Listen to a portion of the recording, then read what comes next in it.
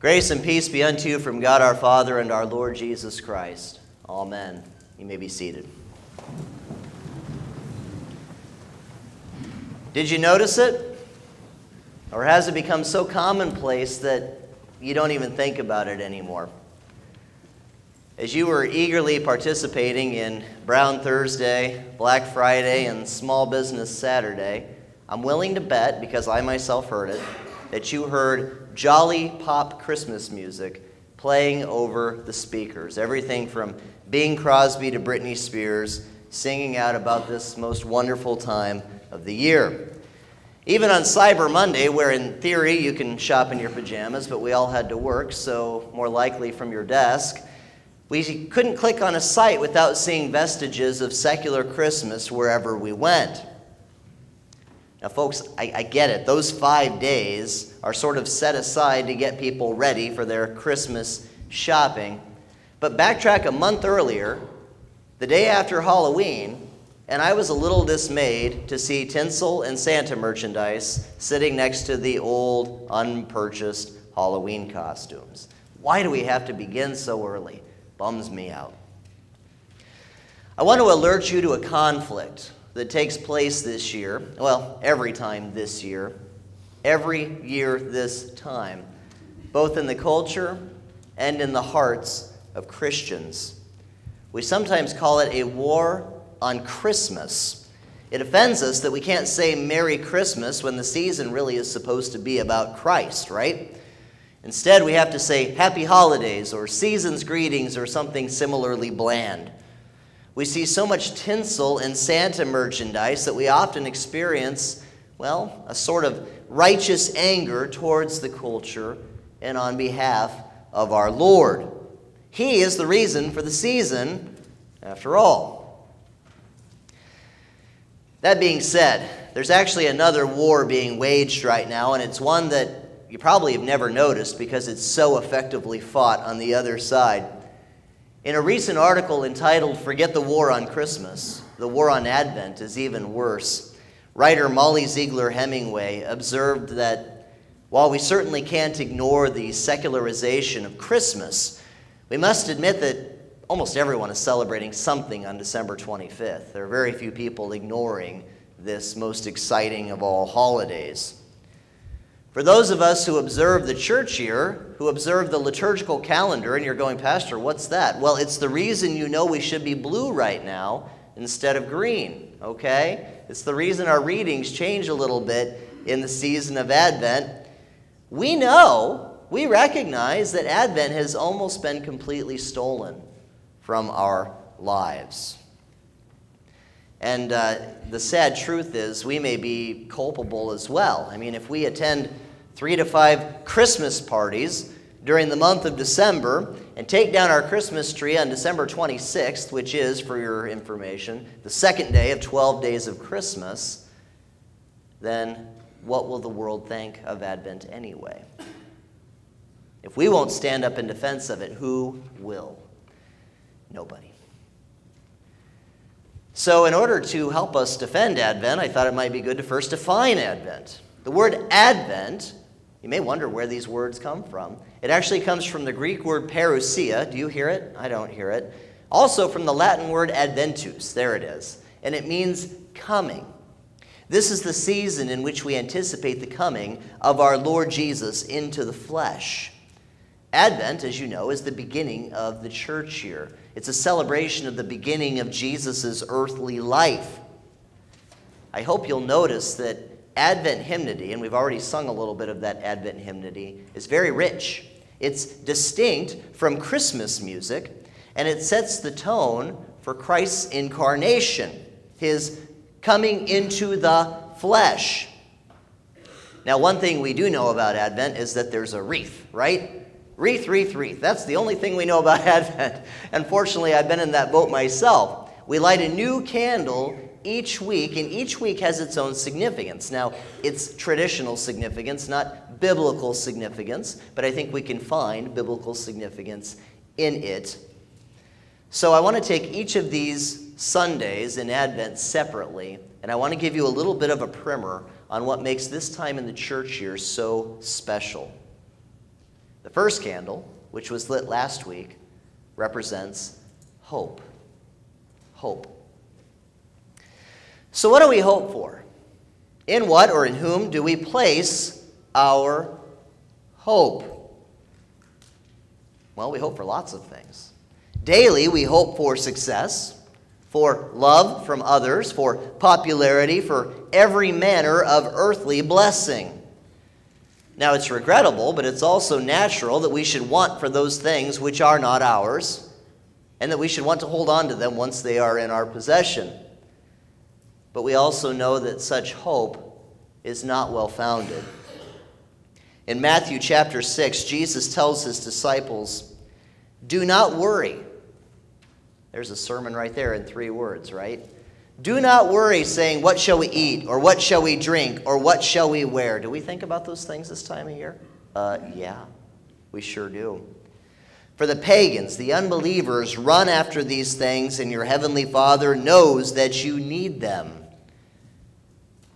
In the hymn, "Let All Mortal Flesh Keep Silence," which may not appear in your top 5 all-time hymn list, but it is a beautiful hymn. We're going to sing it during communion this morning. We confess these words, and before we confess them in song, I want us to confess them by speaking them together now. King of kings, yet born of Mary, as of old on earth he stood. Lord of lords, in human vesture, in the body and the blood, he will give to all the faithful his own self for heavenly food. You see, we Christians are hopeful. It's a good thing. We're hopeful of the victory that is already ours in Jesus Christ, hopeful for life everlasting. Our hope, after all, is built on nothing less than Jesus' blood and righteousness. Peace. Peace is the candle we light this week. Peace is what we think about this day. And truly, this has become the most ironic of all the Advent emphases. Who has peace this time of year? Everything is chaos in December, and let's just be honest. Most of it is self-induced, right? You don't have to do all that stuff. But sure I do, Pastor. No, you don't. Believe me, you don't. We try to fit so much into the month of December that we barely have time to enjoy each other, which is sort of what we're trying to accomplish, or to celebrate our Lord along the way.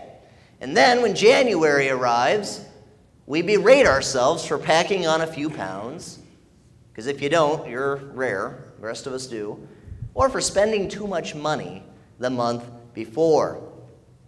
We bind ourselves to resolutions, and I'll speak more to that on New Year's Eve. Yeah, you get me then too. Resolutions that, they leave us feeling unsatisfied, even worthless for weeks or even months until we finally give up and just go back to the way we normally live, right? I'm in the same boat. Christ promises, doesn't suggest, but promises in John 14. He says, "Peace I leave with you. My peace I give you. I do not give to you as the world gives. Don't let your hearts be troubled. Don't be afraid." Who is he talking to? His disciples. His disciples who had come to rely on Jesus, understandably so. He was about to ascend out of their midst, and they would no longer be able to reference him in the flesh, so to speak. And they were understandably troubled. Jesus promises to provide for them, to give them the Spirit, to sustain them until his return on the last day. And believe it or not, we are not looking forward to the birth of a Christ child in a manger. Folks, this has happened. We celebrate it each year, but we are looking forward to the last day when our King returns to claim his sheep as his very own. The fulfillment of this promise is what we celebrate this season of the year. In the words of the great hymn, "Prepare the Royal Highway," this one we've already sung this morning, we proclaim this. Let's read this together. "His is no earthly kingdom. It comes from heaven above. His rule is peace and freedom, and justice, truth, and love. So let your praise be sounding, for kindness so abounding. Hosanna to the Lord, for he fulfills God's word. Hosanna. Hosanna from the Hebrew word meaning save us. We shout to our triumphant King. We find our peace in the only lasting peace, namely Jesus the Christ.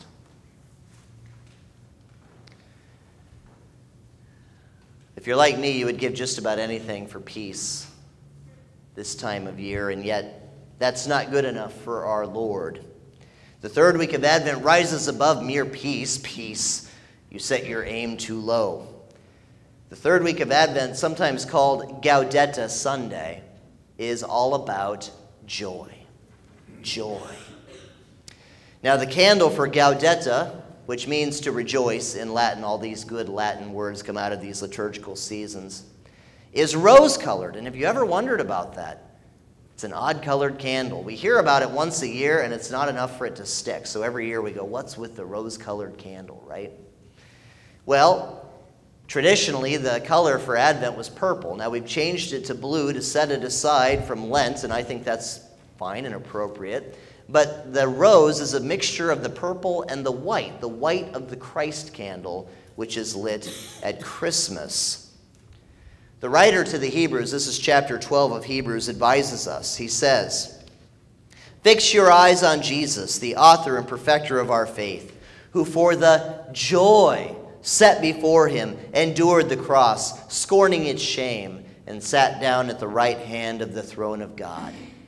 Consider him, so that you will not grow weary and lose heart." But how can we say that Jesus was joyful? When he prayed in the Garden of Gethsemane, did he not sweat drops of blood shortly before his crucifixion? And how can Paul in 1 Thessalonians 5 tell us to be joyful always? No one can be happy all of the time. Most of us aren't happy very often at all. So what are they talking about? To understand these passages, I think really to understand Advent, we must first distinguish between happiness and joy. Happiness is what we experience when we're younger at our birthday party, right? It's all breathless excitement and exhilaration, and it's fleeting. As soon as the cake is eaten, as soon as the presents lose their novelty, the happiness is gone, right? Comes and goes. Joy, on the other hand, joy is sure confidence that Jesus paid the price on the cross for us, for you. As we recall his Christmas coming as a newborn in a manger, we never forget his Good Friday sacrifice, his Easter Sunday victory over sin, death, and the devil. The Advent hymn, "Let the Earth Now Praise the Lord," summarizes this very well, and we will speak these words together. "Then, when you will come again as the glorious King to reign, I with joy will see your face, freely ransomed by your grace, purest joy." The fourth week of Advent is love, and love takes us home, so to speak. The large candle in the center, as I mentioned, is the Christ candle. You may have noticed it's got a P and an X on it. It's actually a chi and a rho, the first two letters of Christ's name in Greek, and it's come to be known as the symbol for Christ. You ever heard Xmas, Merry Xmas? That actually originated from a shortening of the word Christ, and you don't actually have to get upset about it. It's got good Christian roots. This stands as a firm fulfillment of all that the Baptist cried out in the wilderness. He says, "After me will come one more powerful than I, the thongs of whose sandals I am not worthy to stoop down and untie." And John the Baptist's words could very well be Pastor Trampy's words or Pastor Steve's words. You see, John pointed to a Christ who had not yet died for the sins of his people, but who would very soon fulfill all that the prophets had testified. As a modern pastor, I point both backward and forward. I direct you back to the cross where your salvation has already been won for you. I also point you forward to the last day when the Lord will sit upon his throne and bring his children, you, into everlasting life. In the meantime, I direct you to baptism, to the Lord's Supper, which are God's great, living, and active promises that he loves you, that he has saved you through his death and resurrection, that he will return again to claim you as his own.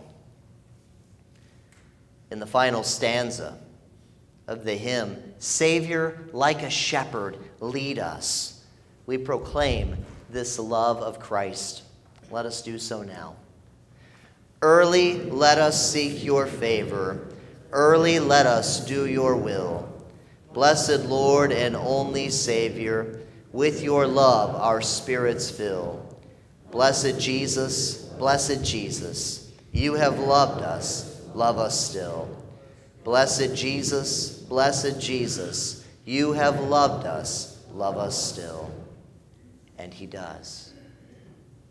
His love is never ending. His promises are sure. You are sinners, all of you, and yet you stand in his grace secure.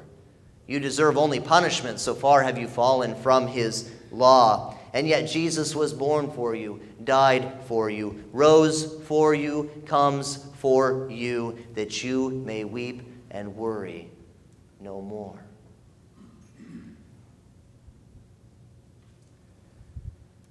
Brothers and sisters, Christmas is coming. There's no stopping it. Nor would we want to. We love Christmas around here.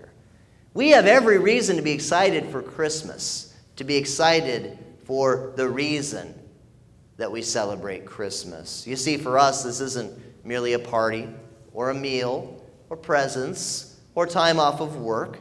For us, this is the celebration of our God. And in the meantime, we wait with eager anticipation during these weeks of Advent. We are hopeful. We are peaceful. We are joyful. We are loving and we are loved. You see, one greater than John the Baptist has come. And he was totally worth the wait. Amen. And now may the peace of God, which surpasses all understanding, keep your hearts and minds in Christ Jesus our Lord. Amen.